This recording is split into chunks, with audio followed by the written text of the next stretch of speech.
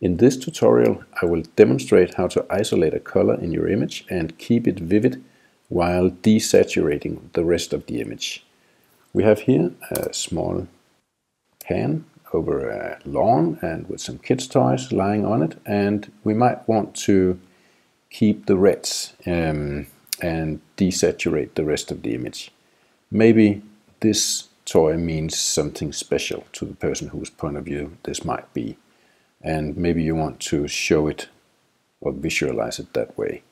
So we go in here in color mask in your inspector, and then you mark the area with the colors that you want to keep, like this.